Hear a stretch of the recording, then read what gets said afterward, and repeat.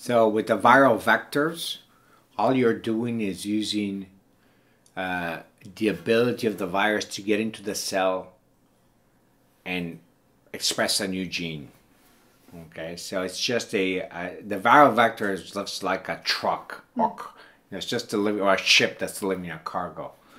Once that viral vector gets into the tumor cell, it shuts off. And you're expressing the one particular gene.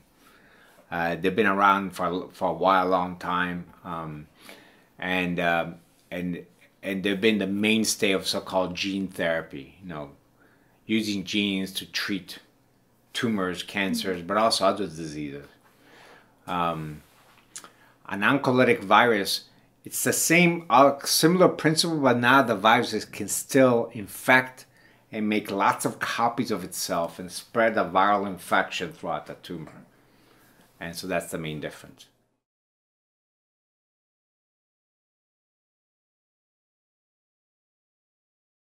So I am now involved in a couple of clinical trials. I've been involved in clinical trials in this for like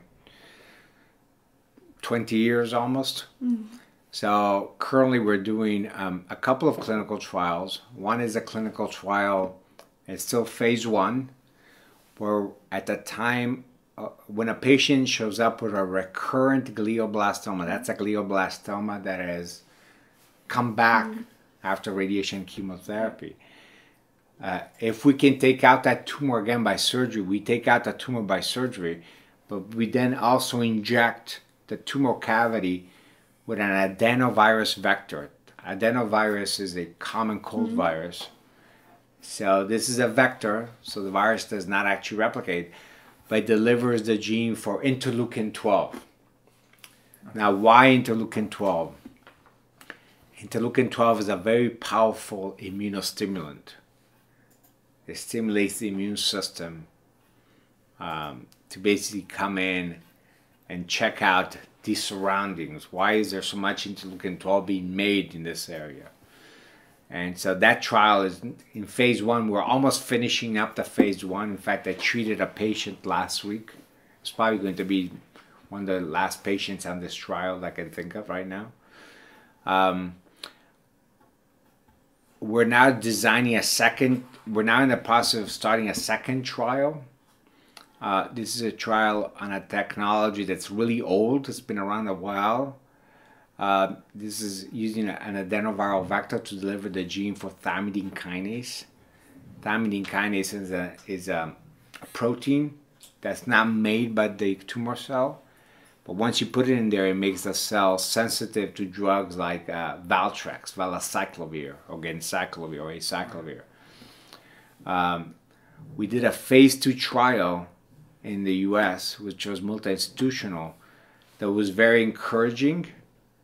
And we now want to combine that with another immunostimulant that's actually an immune checkpoint inhibitor called nivolumab. Okay.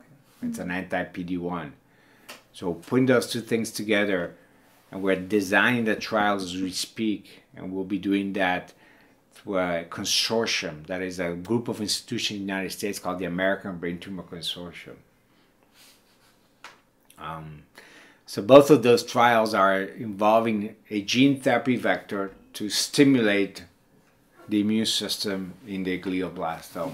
Okay. Right? And the last trial that I'm about to start is actually of an oncolytic virus. This is based on herpes simplex virus. This is a virus that can still replicate. This is also going to be a phase 1. And there is for tumors that have recurred, but we can't take out by surgery. So we will be injecting with a needle the virus into the tumor and hopefully getting enough inflammation or immune response to get some results.